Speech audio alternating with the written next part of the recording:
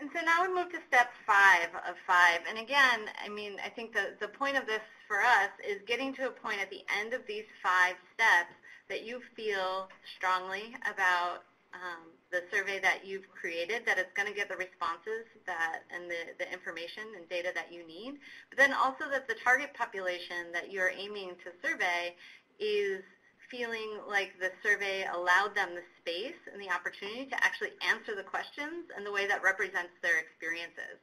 And that's something that I think, while this step is one I feel like often might get skipped by teams, is one that I think is the most important for that reason.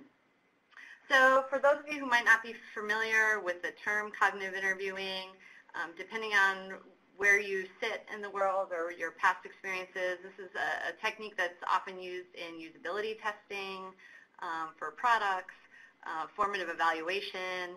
It's a process by which you identify and correct problems with surveys that involves administering the survey to someone while you're sitting there watching them take it.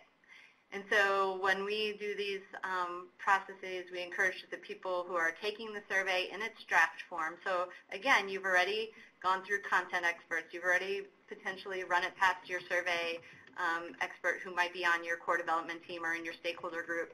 You might have already run it past those variety of stakeholders in step 4.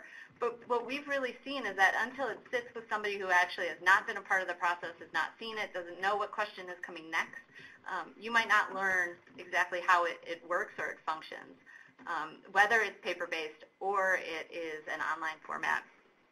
The attempt here with this methodology is really to improve a variety of factors, and for those for us are the clarity of the survey, the relevance of either the survey items, so are they speaking in the language to the people that makes sense to the people who are taking it, the length and the flow. I think many of us have probably been on surveys before. You're like, is this over yet, right? Like, how many possible questions?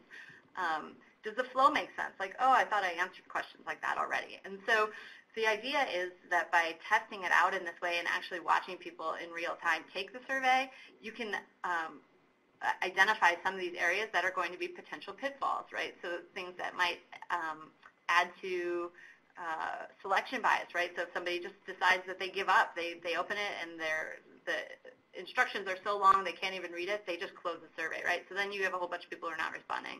Or you have items that are confusing to people and they're not seeing a response option. And so by that, they end up skipping items. And so then you might have numerous items that you actually need information in order to make decisions that half the people who took your survey have actually skipped or answered incorrectly. And so when we talk about cognitive interviewing, and I know there's a question about it with piloting, I think it really depends on the survey that you're doing and how you're doing it. So for us, with the projects that we've been working on recently, cognitive interviewing has been a way for us to pilot or pre-test. For those of you who might be doing a larger survey or something that you'll want to be doing over time, you might want to then do a full-on pilot of the survey, but we really recommend doing this step prior to a full-on pilot of the survey if that's the path that you're going to go down. The point of this is to find those pitfalls, those areas where people who are the target population who might be confused or not feel like the survey is actually speaking to them.